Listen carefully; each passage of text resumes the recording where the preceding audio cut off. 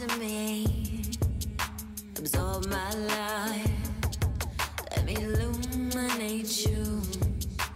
Close your eyes, can you hear my voice whispering? Blessings and love, beautiful beings. This is Maruma 2, and you are watching Sun Soul Astrology on YouTube. If you would like to get daily planetary translations by me, please go to sunsoul.tv. I do daily planetary translations as well as Starseed lineage information as the planets transit every day. It's very in-depth. I've been here on Sun Soul TV for 2 years in January and on YouTube for almost 3.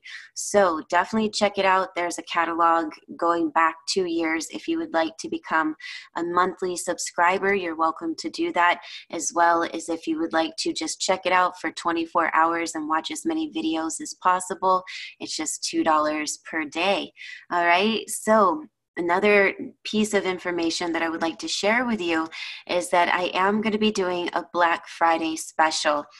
And this special is going to be launching at midnight on the 29th. Okay, so just going into the 29th, it's going to end just exiting at 11:59 p.m. So definitely go there, because what I'm going to be doing is including a free Starseed PDF, which is normally an additional add-on of $75.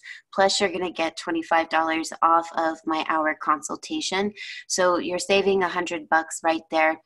And it is live on the site, sunsoulastrology.com, but it is going to show this sold out button until it is live for sale. Okay, so definitely hook it up. I do 2 charts in this reading. We meet one-on-one through Zoom, and I could do your natal chart, progressed, draconic, synastry, your solar, lunar, or Saturn returns, transits, absolutely, your aspects and patterns, and also retrograde planets. So hook it up, as it is only going to be a 24-hour flash sale for Black Friday. And again, that is available at sunsoulastrology.com. All right, so as far as the moon goes today, starting off the morning, the moon is going to be squaring to Neptune retrograde in the sign of Pisces.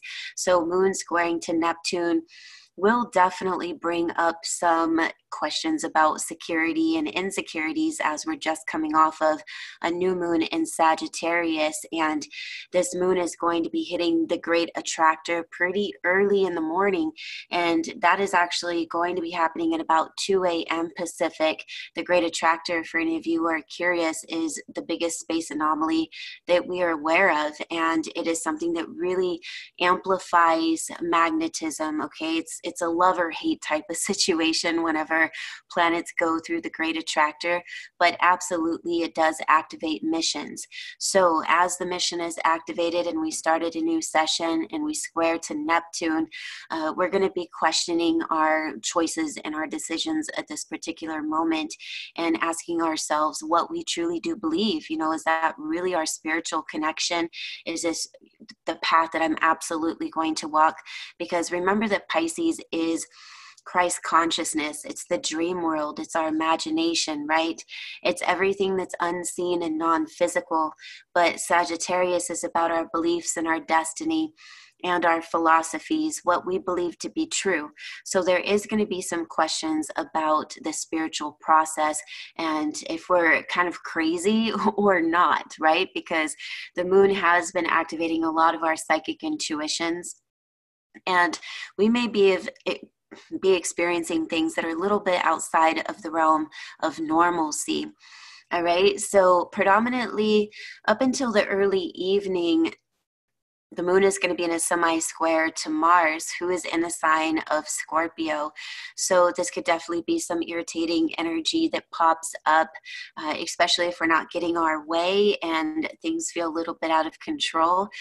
This could definitely bring up those things where we're really excited about a project or a person, and that person is a little bit distracted with other things, causing us to feel like we really need to rein them in or control their attention a little bit more. Now, the moon is going to begin to conjunct to Jupiter. It's going to come exact on the 28th, just about 3 a.m. So we'll talk about that continuing tomorrow. But Jupiter expands everything it touches, right? And it's still in a conjunction with Venus. Jupiter is actually getting ready to leave the sign of Sagittarius and move into Capricorn. And that's just an FYI. That's something we're going to be talking about a lot on Sun Soul TV daily. But the moon's conjunction is going to expand our emotional perceptions and feelings. But this is actually going to give us this knowledge of hope and optimism at the same time, because we know that things are going to be okay.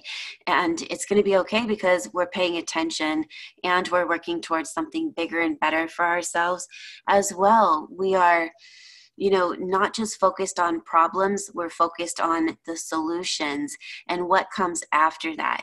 So yes, Jupiter does expand things in both positive and negative ways. It doesn't really have this, it is a beneficial planet, but at the same time, it's not too concerned about whether we perceive its benefits of expansion to be positive or negative. And sometimes we do need to have a bit of a trigger thrown into our path in order to go towards something a little bit different and a little bit more sustainable for us. Now, as we go into the afternoon, of course, also going through tomorrow, the moon is going to be conjuncting to Venus, and that is a very awesome experience because Venus and the moon really do love each other. So it is going to pick up this energy of love and beauty. And as well, the moon will finally transit into the galactic center and move outside of time and space, and that's going to be around 8 p.m. But just before that, around 7, it's going to square to Chiron retrograde in the sign of Aries. So this is going to show us that, there's a dynamic today going on with the moon, and that's absolutely a kind of this high and low vibration. There's a lot of goodness, okay? So we have to really look at what is, I should say more so, where is our attention at? Okay, because if we're putting our attention and energy into people or projects that we are no longer meant to interact with, then the strain and the stress of the semi-square to Mars and the square to Chiron are going to be uncomfortable. Okay, because we have to heal through our emotions in the sense of optimism.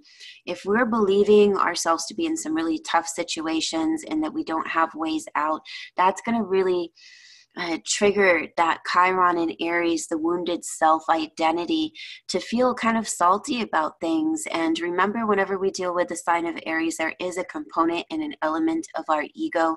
And so our emotional ego kind of being wounded by having to realize that we've put a lot of energy and time into projects and people that are not a part of this next session of time. But at the same time, there's a lot of people in our lives and a lot of projects that have been going on that are very much worth it. And these opportunities are very much going to be a part of our present day-to-day experiences. Now, leaving the 27th today, the moon is going to begin to trine to Uranus. We'll talk more about that tomorrow. And the moon will move into the sign of Capricorn around 4:33 a.m. Pacific on the 28th, okay? So we'll pick up the conversation about the moon trining to Uranus tomorrow, but that definitely brings up some quantum leaps in our emotional spectrum, gives us some new and fresh ideas about how to be innovative and how to roll with the changes of the tides. All right, so just as a recap, today is kind of a mixed bag of positive and also a bit strained feelings, depending on if we are trying to over control situations and put our ego too much into the outcome. All right, my philosophy is always no expectations and no conditions. Just let things be as they are. That doesn't mean that we don't need to practice putting some sort of effort and action behind our decisions, but at the same time, it means that we are open to the universe presenting us with some beautiful experiences that we cannot plan. All right. So enjoy the moon going through the great attractor and the galactic center, getting a rewrite as Jupiter and Venus have just really done a lot of work here in this place that's outside of time and space. And of course, if we are looking for a new sense of galactic love with ourselves and our relationships, that is so very much a part of this equation. All right. I will see you tomorrow. And again, please go to sunsoul.tv in order to become a monthly subscriber or enjoy viewing for the day for $2.